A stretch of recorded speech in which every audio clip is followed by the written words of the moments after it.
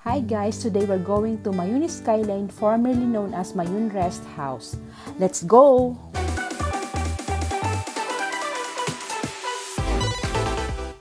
Mayon Skyline is accessible via Tabaco to Sabluyon, Ligao Diversion Road or vice versa. This signage will lead you to Mayon Skyline whether you are coming from Tabaco City or Ligao City. Just drive straight towards the Mayon volcano. The skyline is nestled or located in the middle part of the volcano, and it is part of the 3-kilometer danger zone. If there's a volcanic activity, tourists are not allowed to enter, and people in the area are evacuated to the nearby town or evacuation centers. As you climb higher and higher, you can also stop to take photos for the overlooking view, just like what I did. No worries if you are driving your car or motorcycle because the road is paved and cemented all the way up. Take the chance to take photos when it is still clear because for us, when we are nearing the area, it started to drizzle.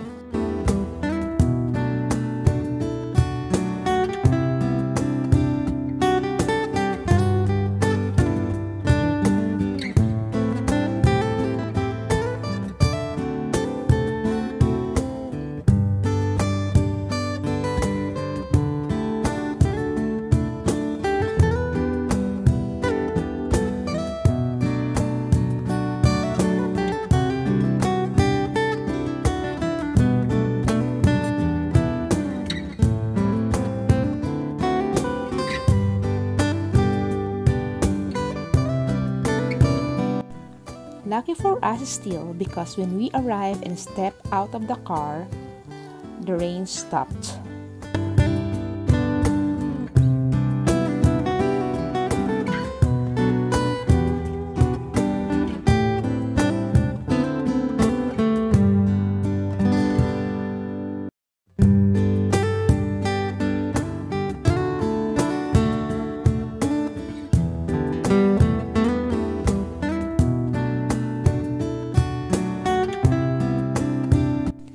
Unfortunately, we cannot see the view of 1st District and 3rd District of Albay because it is covered with clouds.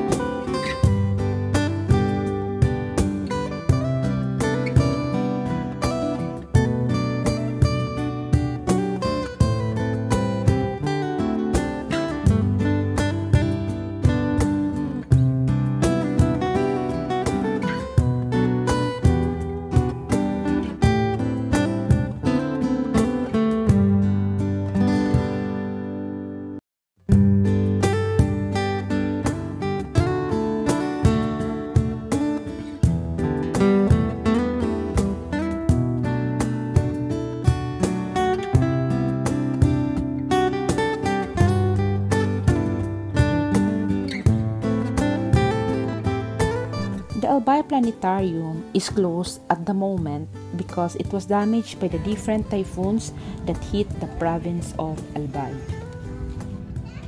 There is also a playground in the area just like this one.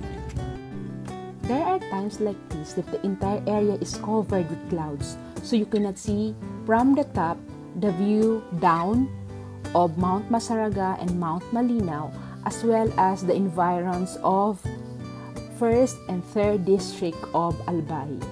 There are sellers of bonsai and other plants in the area as well as freshly picked crops, some street foods if you are hungry. For the parking fee, you pay 10 pesos, and if you're going to use this cottage or picnic cottage, you will pay 50 pesos. The Mayon Skyline is under construction right at the moment, so you are not allowed to enter.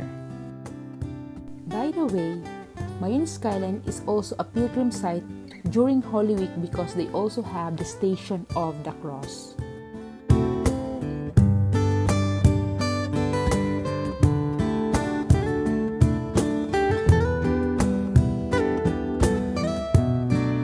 We've spent just a few minutes up because it's starting to drizzle again. We are afraid that the road is slippery when we go down.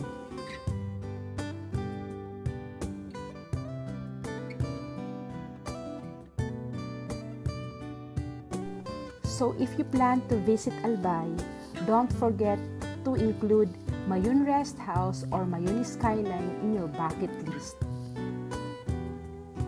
Thank you for watching. Travel safely.